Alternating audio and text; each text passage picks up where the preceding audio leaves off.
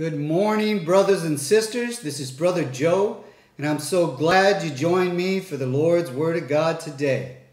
And today, the Word of God is brought to you through the guidance and direction of the Holy Spirit, and this message is given to you with love and kindness. And so, brothers and sisters, if you brought your Bibles today, please turn to the book of Psalms 34.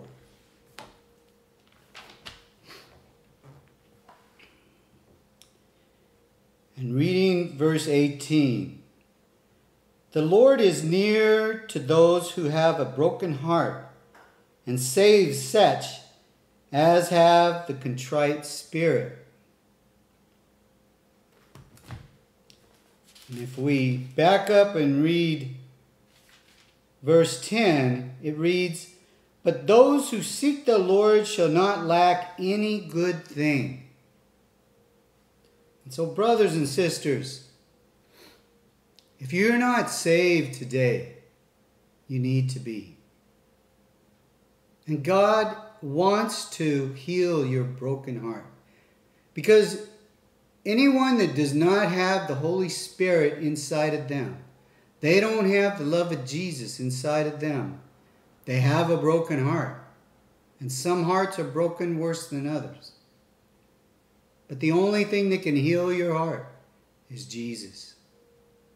So now, brothers and sisters, turn with me to the book of Revelation chapter 22. We'll start reading verse 1. And he showed me a pure river of water of life, clear as crystal, proceeding from the throne of God and of the Lamb. In the middle of its street and on either side of the river was the tree of life, which bore 12 fruits, each tree yielding its fruit every month. The leaves of the tree were for the healing of the nations. So now, brothers and sisters, our ultimate destination, where we're going to be with God the Father and the Son, our Lord and Savior, for eternity, forever, is going to be so beautiful, our minds really can't imagine. You've thought of Adam and Eve in the Garden of Eden and how beautiful it was, right? This is going to be even better. And here it says that there's going to be a river of living water that flows from the throne. And trees will be planted. The roots will go right into the river and bear fruit for us to live. And we will eat that fruit from the tree of life. And every month there'll be a fruit for us to eat. We don't have to work for it. We don't have to plant it. We don't have to do anything. It's at your hands to pick off and eat.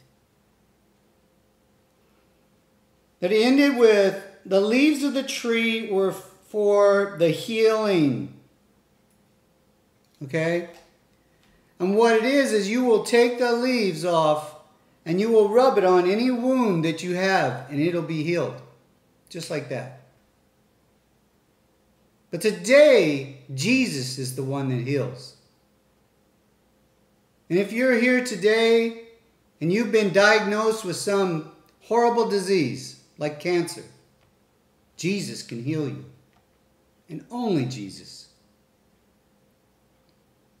In 1984, in October, I was diagnosed with melanoma cancer stage 4. And my doctor told me the longest I could live was 5 years. And this October will be 37 years. Cancer-free. Praise God.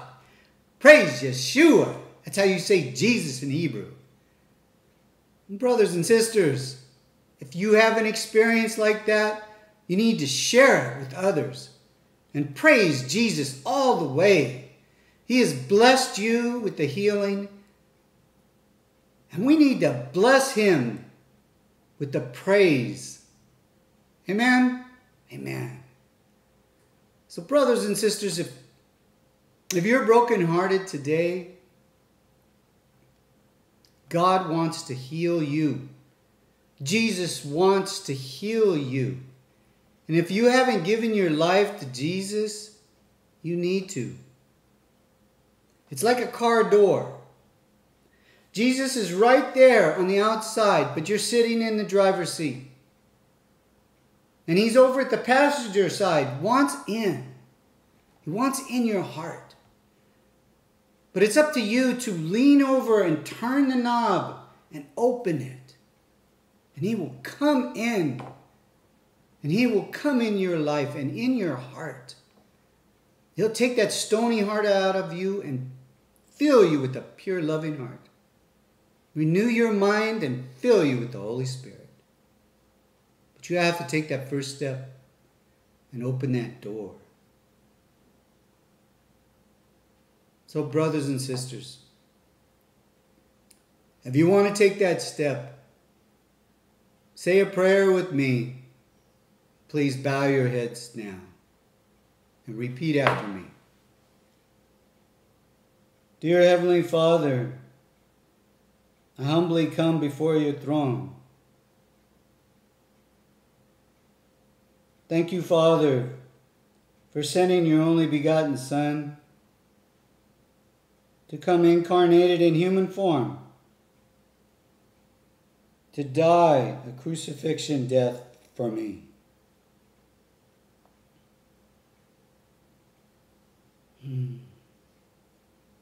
For remission of sins. Please, Lord, forgive me for my sins. Thank you, Jesus, for being obedient unto death, to redeem me back to God. Thank you, Lord.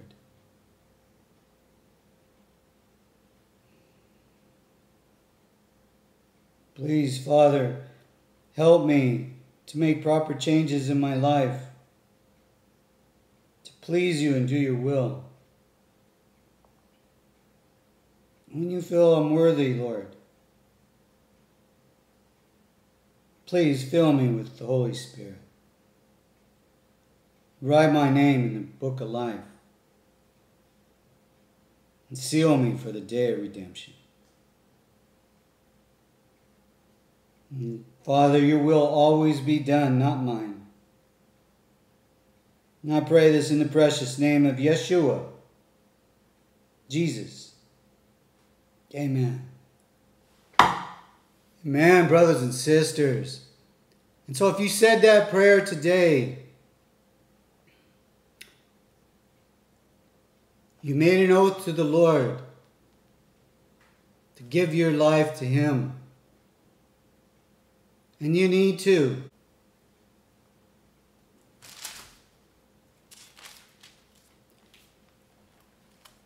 Acts 2:38 reads, Then Peter said to them, Repent and let every one of you be baptized in the name of Jesus Christ for the remission of sins, and you shall receive the gift of the Holy Spirit. And so, brothers and sisters, if you said that prayer, two things you need to do to receive the Holy Spirit. You need to repent. That means turn from your sinful ways. And you need to get baptized in the name of Jesus. And so the first thing you need to do is make proper changes in your life to repent. And the first thing, and probably the most important thing to get you on that path to righteousness, is get rid of evil company. Scripture says evil company corrupts good habits. So start hanging around with other Christians. Find a Bible teaching Christian church to attend every week. If you miss a day, it's okay. But regularly attend that Bible teaching church and associate with those people. And you can pray for them and they can pray for you. When you pray for others, it's stronger than praying for yourself. Amen? Amen. In Philippians 4:13 it reads, I can do all things through Christ who strengthens me. In Matthew 17:20, it explains that if you have faith the size of a mustard seed, you can move a mountain. Well, cancer is a mountain. Amen? Amen. And you can move that mountain if you have faith that Jesus can heal you. But always remember, brothers and sisters, you didn't heal yourself. It was Jesus that healed you. And then praise his name. Give him all the glory and share your experience with others. So they too, if they haven't given their life to the Lord, can give their life to the Lord. And we can live with him for eternity. Can you imagine? You really can't imagine how wonderful it's going to be. He gave us that description in Revelation. But the best part is being with our Lord and Savior. When I picture Jesus, I picture an enormous amount of love. Unmeasurable amount of love. And also kindness. An incredible amount of kindness. And he's long-suffering. I know that. That means patient. He's been patient for you to give your life to Jesus 100%. He has. More so than you would be. I know more so than I would. Because he died on a cross for you. And he's been waiting for you to give your life to him 100%. He doesn't want you to hold back that one sin. Don't do it. And he knows you're going to make a mistake. Even when you have the Holy Spirit, he knows you're going to make a mistake. But we're saved by grace, brothers and sisters. And he forgives us. But you need to pray. Pray in the morning. Get on your knees.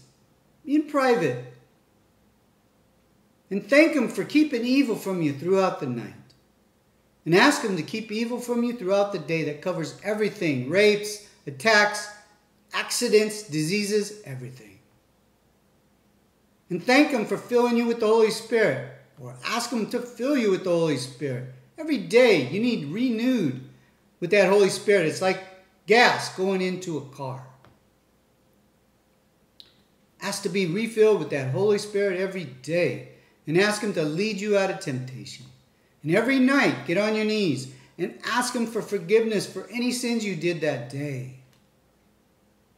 And any sins you did that you didn't know were sins. Because sometimes we can sin and not realize it. Amen? Amen. And then ask him to keep evil from you throughout the night. That way, that burglar is not coming in your house. And if he does, he's going to give you the power to overpower him. Because he is there to take care of his Christians. Right? In Romans, it tells us, all good things work for the good for those who love the Lord. Amen? Amen. Buy a Bible and make sure that you read it every day. I encourage you to read the whole book of Genesis.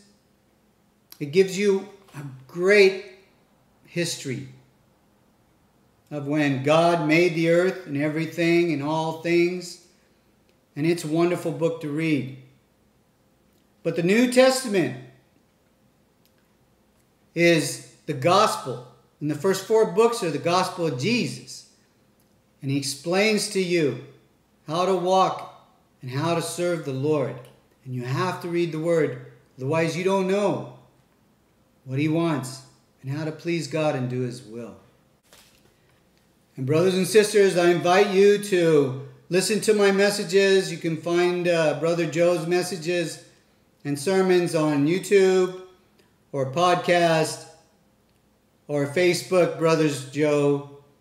And I just encourage you to live out your life having the mind of Jesus, which was to please God and do his will. So brothers and sisters, I love you, and I look forward to sharing the Word of God with you again. Amen.